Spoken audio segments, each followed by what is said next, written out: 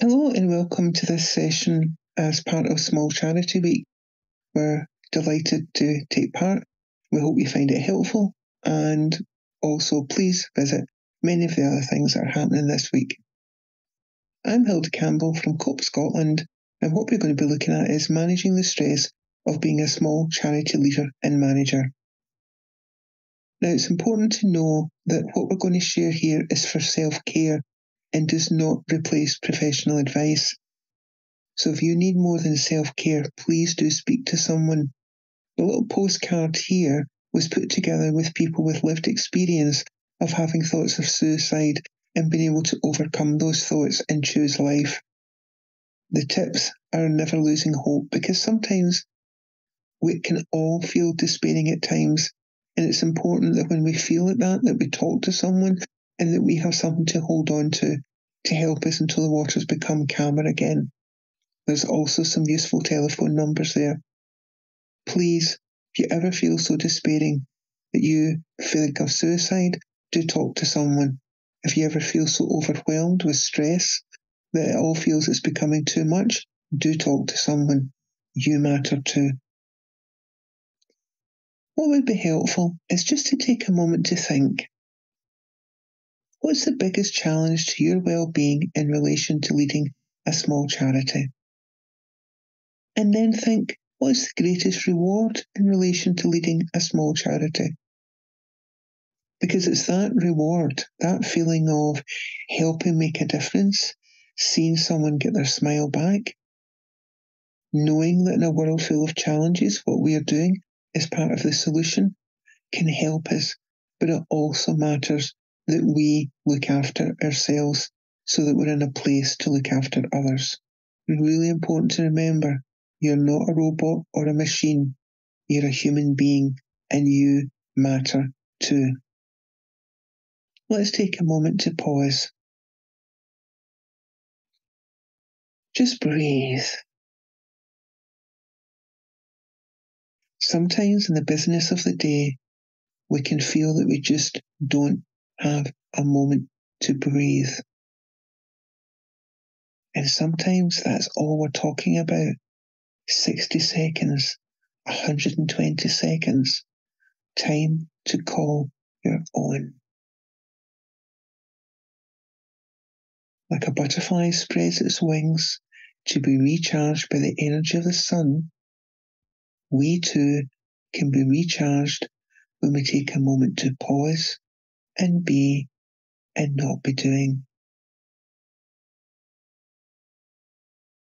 Just breathe at your own natural rhythm and find something that works for you. When we take a moment to pause, that can help give us perspective. That perspective can help us think, do I need to do all this just now? Can some of it wait? Is some of it perhaps things that I found myself offering to do, but actually I don't have the capacity? But I feel if I don't do it, it doesn't get done. Taking a moment to pause and be and not be doing can help us reflect on, realistically, what can I do? And reach out to peers, reach out to others, similar fields, doing similar work, and realise that you're not alone. And perhaps by sharing with others, you can find ways where it doesn't seem such a struggle. And sometimes that begins with something as simple as taking a moment to pause and remember you matter too. The aim of the slides is to recognise the isolation and frustration which goes with the post is shared with others, and you're not alone. Sometimes it feels as if we're alone, but we're not. recognising barriers that can get in the road of seeking help or supporting our own well-being, identifying common challenges, hopefully leaving with a renewed sense of self-care isn't self-indulgent and it matters for everyone, including those leading teams, and also to have some idea of resources to use for self-care. Now, these are just some of the challenges of being a small charity manager and leader. And if anyone's listening to this who isn't a small charity manager or leader, perhaps it gives you an insight into the number of things people in that role have to be thinking about and doing. And it may also encourage people to think there's something that we can do that can help spread the load. Accepting the fact that some people have more responsibility than others, but if we take a collective responsibility towards achieving the charity's objectives, then that can help us all have a better sense of well-being. So, some of the challenges. Organise tasks and people to achieve the objectives and targets, often for a cocktail of funding. Understand all employees and volunteer strengths and weaknesses. Use this to inform the assignment of tasks and responsibilities. Promote a productive working environment, making sure conflicts are addressed, no one feels bored, and morale is high. Treat every employee as an individual, work on their needs, including learning and support needs. Don't have one blanket approach for everyone. Encourage people to speak up, challenge what you're suggesting. Listen and respond to what your team suggests. Take responsibility when it goes wrong, regardless of who is responsible. You're the boss.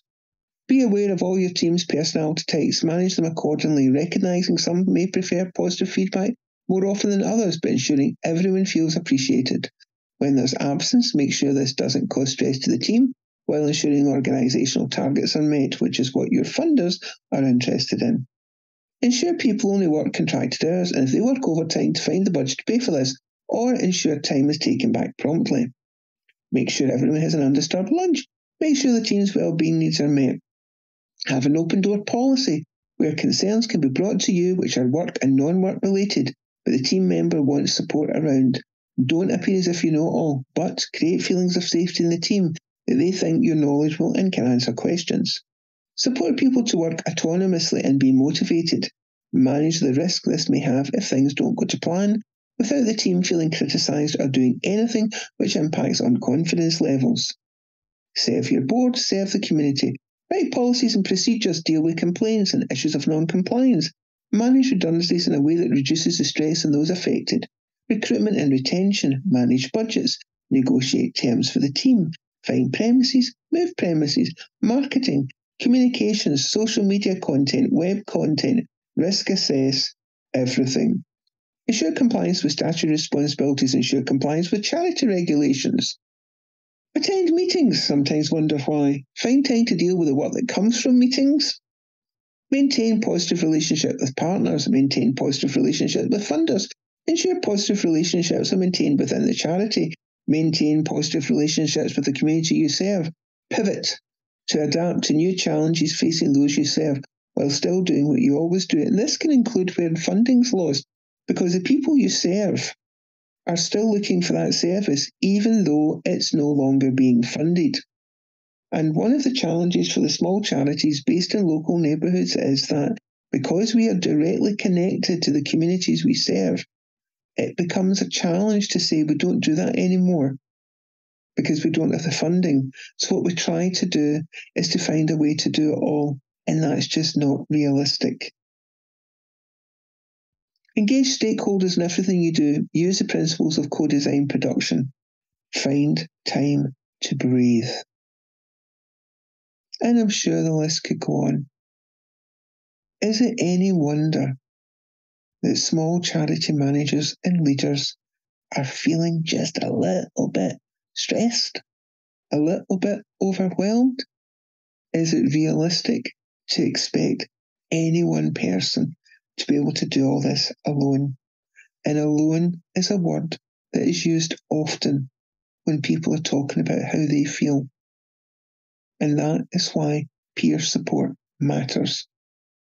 People doing similar things may have different experiences, but what they have in common is an understanding of the challenges. And sometimes being understood can help us to then take the next step, which is going to be good for us, our families, and our teams. Because we, like everybody else, have so much more dimensions to our life than simply the title we wear as manager or leader. It's important to reflect on what you do to look after you. So take a moment to think about, what do you do to nourish your own self-care? And really think, what do you do that looks after you in a way that is helpful and healthy? And once you've done that, ask yourself, when was the last time you did this? Now, if it was today or yesterday, great. But if it was 3 weeks ago, can't remember, then perhaps you need to reflect on, what can you do for self-care that is part of every day? We're all different, but there are more ideas out there than we can possibly imagine to suggest that is good for our well-being and our self-care. It's putting something together that works for you. Some will be shared in these slides. If you go into the Cope Scotland website, there are lots more, but there are lots of places where you can find information around self-care. What matters is it makes sense to you. It's something that you can build into your life every day because you matter. I've put this little quote in because I think it does show some of the challenges we have when we're living on a pedestal. We never want to get put in a pedestal. It's just sometimes when you're in a leadership role, people imagine that you have got all these abilities, and deep down inside you're thinking, So to the world it's cool, calm and collected, but inside it's thinking, So the challenge of leadership is to be strong but not rude, kind but not weak, bold but not bully, thoughtful but not lazy, humble but not timid, proud but not arrogant, have humour but without folly. We're only human. It matters that we're kind to ourselves as well as being kind to others, and also about managing expectations of ourselves, also managing the expectations others have of us. Take a minute to think, what would help you have a balance between what you need to be for others and who you need to be for yourself? Because it's not either or, it's both. We do have responsibilities, but we also have a responsibility towards ourselves. So how do we look after ourselves while simultaneously looking after everybody else? Some of the barriers to self-care can be time, guilt that we are looking after ourselves and not looking after everybody else, an over strong sense of responsibility, that everything is our responsibility. All the suffering in the world, it's our responsibility to fix. All the pain that people are experiencing, it's our responsibility to fix. And somewhere we need to stop and think, is it all my responsibility? Is it all down to me? This bit here I can do to the best of my ability, but I'm not responsible for it all. Sometimes we can feel we don't have anyone else to help. Sometimes we don't have anyone else to help, depending how small the charity is. It can be a very small team, sometimes a team of one, with very willing, helpful, kind volunteers. Knowing what we can realistically do and not overcommitting ourselves is easier said than done. But sometimes we do need to be realistic about what can be done. What we can also find is there's some things that really cause us stress, so we procrastinate, put it off till tomorrow. That only gives us even more stress. We all have different stressors. We all have different things that we can find can be something that we delay on. But it's looking at that within yourself and thinking, okay, if that's the case, Is there something that I could do where that doesn't cause me so much stress and I can keep on top of it? We've already spoke about meeting others' expectations, but it's also about meeting our own expectations. And sometimes we set the bar for ourselves far too high. Then we reach that and we think, oh, I'm going to push it up another notch. Because for many of us inside, we have imposter syndrome. We're not really sure how we got here. And we're waiting for a hand on our shoulder to actually say, excuse me, what are you doing here? We need to believe in ourselves. We need to have the confidence in ourselves and our abilities. And sometimes that's hard in small charities. Depending on what meetings you go to, our voices sometimes can seem very quiet because they don't carry the same weight. Larger charities or statutory partners, that doesn't mean to say that what we are sharing does not have value. Our confidence in what we do and the difference that we make is also something that can help reduce our stress and to increase our feelings of being valued. And for anyone who's involved in small charities, one of the most powerful things you can do is genuinely appreciate the work that small charity does and the person who's in charge of that charity. Also, we need to be reminded that we matter. Our well-being matters too. Often we're the person that everyone turns to when things are not going to plan. That goes with the territory. When a manager or a leader goes with the territory. But it's also important that we've got someone to turn to. And again, this is where peer support can help.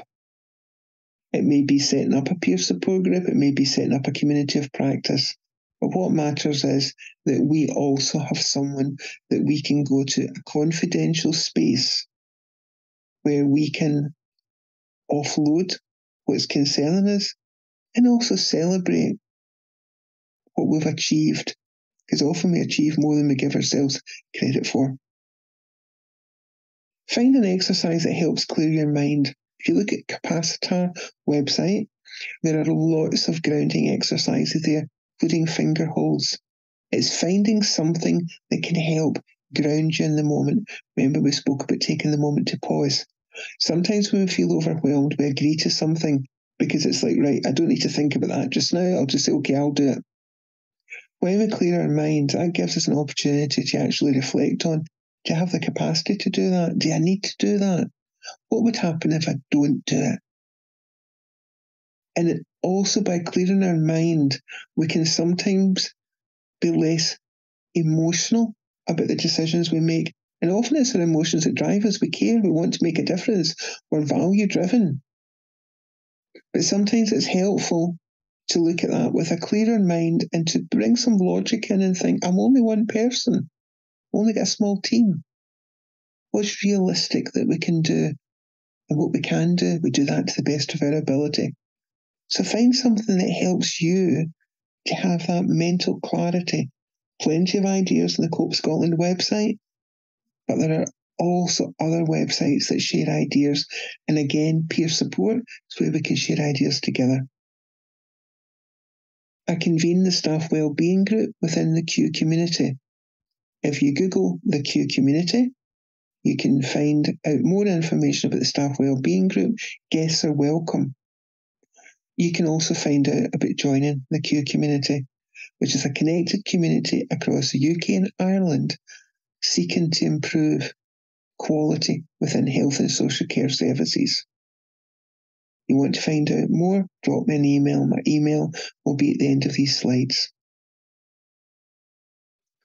Boundaries really matter to help manage expectations. Now, it's easier to start when our boundaries are in place.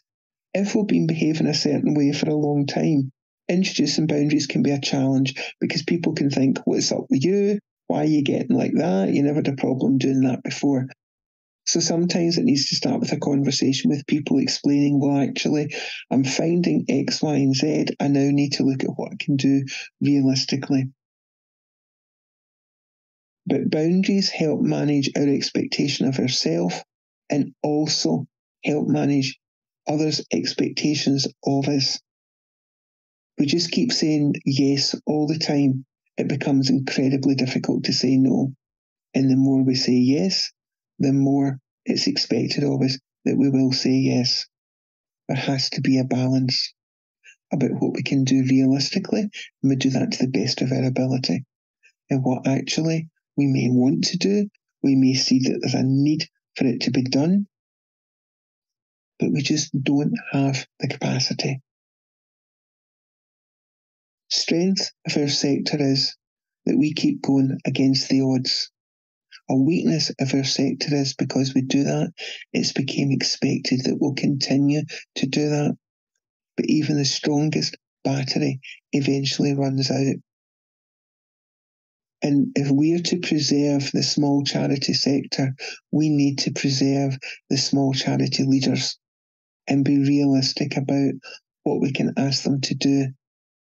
Because we cannot plug every single gap there are in other services.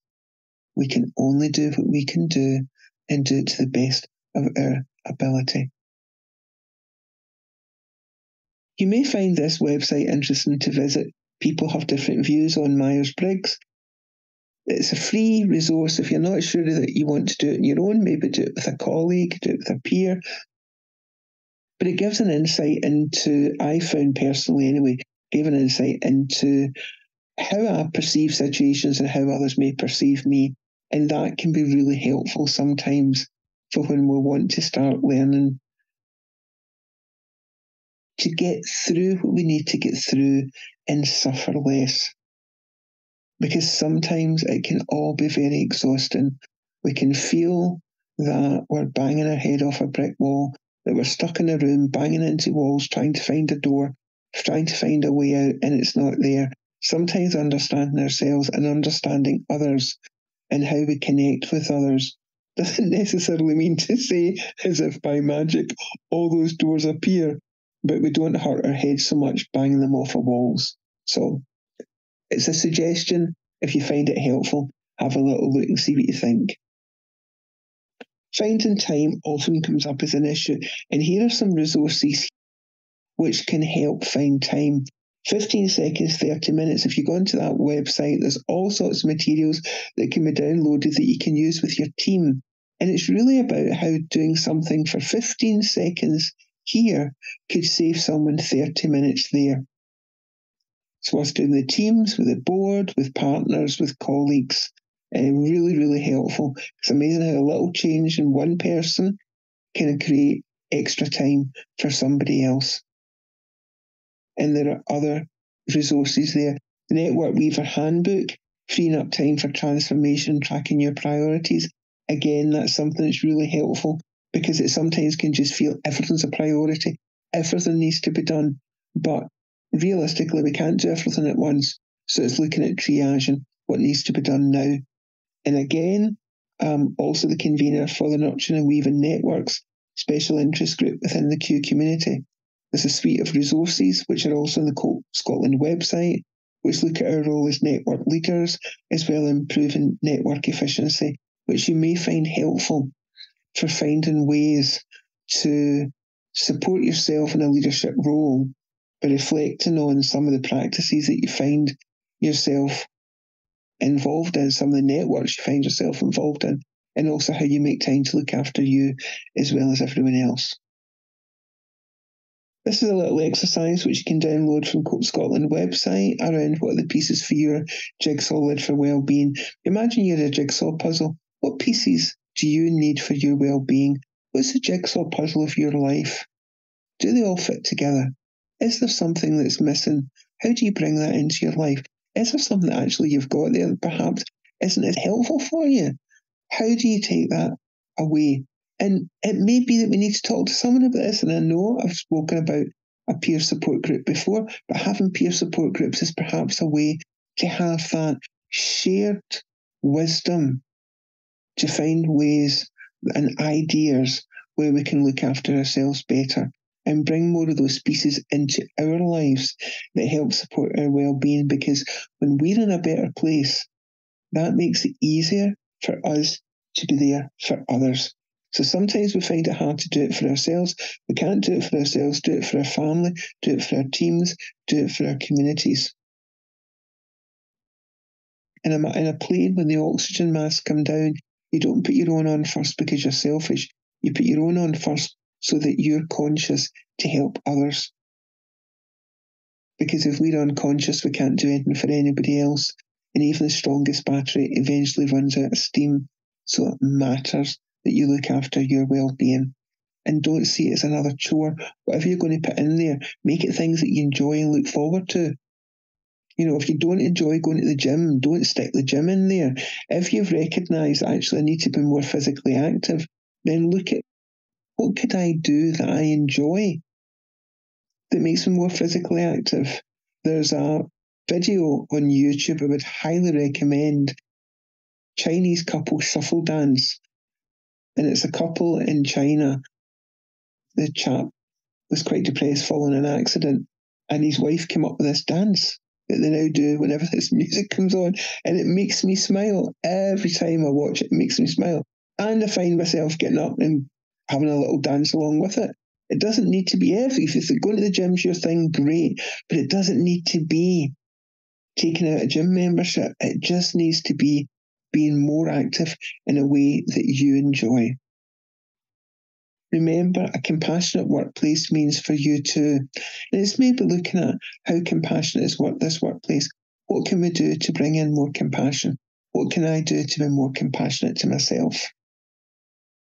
Again, this is on our website, checking your personal battery, and it's looking at where do you put your energy? How do you top your energy back up? Are there things you're spending energy on you could cut back on? Are there things that you could do to replenish your energy? Believe it or not, it's celebrating achievements. We spend so much time looking at what we've not done. We don't spend enough time looking at what we have.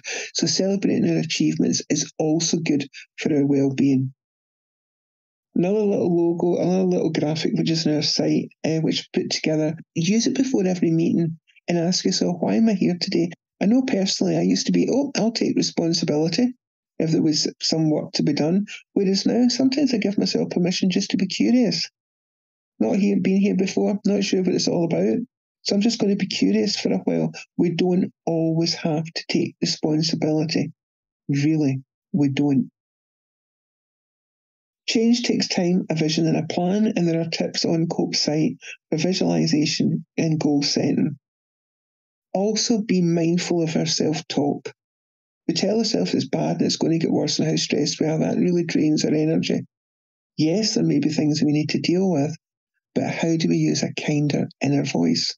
There's a video on our site which you may find helpful on what you're saying to yourself because you are listening, which can make you much more mindful of your self-talk. Little workbook again on our site, but it's really helpful if you're feeling a bit flat, and it's looking at how to get your oomph back. Get some fresh air. Nature is good for us. Even looking at pictures of nature is good for us. We'll end with 3 invitations. What could you start doing today would be good for your well-being? What could you stop doing would be good for your well-being? And what promise, no matter how small, will you make to care about you too? Thanks for listening. This is just one small step. The next is up to you. That's my details. You want to get in touch? We're delighted to hear from you. Follow us at Cope Scotland. Go to the website if you would like our newsletter. Please remember to look after you. You do matter. Thanks for listening.